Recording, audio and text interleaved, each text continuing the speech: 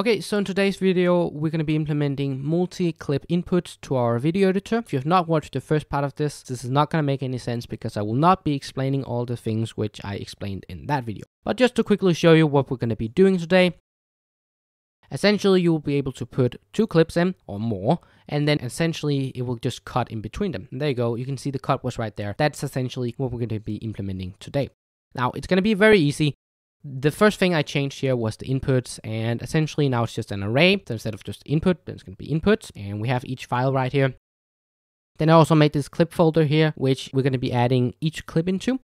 And then down here, essentially, this is just the decode part. And all I changed here is that instead of just decoding the one thing, I'm just decoding everything in the inputs. So at this point down here, I have 2 folders in the clips folder. And each of those folders are going to have all the frames of each of their clips. And essentially, now I have to combine this into one big clip and put them in the raw frames folder. So essentially, what I'm doing is that I'm using this global frame count. And then let's say the first clip had 1000 frames and the next clip also had 1000 frames. Then essentially I'm just looping through all of the frames in the first folder, which will be in folder 0. And then when I get to the last frame, the global frame count is going to be at 1000. And then when we get to the next clip, then essentially we're just going to be keeping that count. And then the first frame of the next clip is going to be at frame count 1001. And that's essentially how that works. It's pretty simple. And you can see the code right here, but it will of course also be linked down below. And then essentially the code works like before. But one issue with this was that I broke the audio. Now I think I know how to fix it, and it is not the way I have written this code down here. I think that's the wrong way of going about it. I think what you should be doing is that you should grab each clip and take the audio from it and then add it to a folder and then combine all of those audio clips together and then add that audio to the output file. But maybe at some point I will get to do that. But guys, if you make that change, then please go ahead and share it so I can go ahead and put it in this example. But guys, that has been everything for today.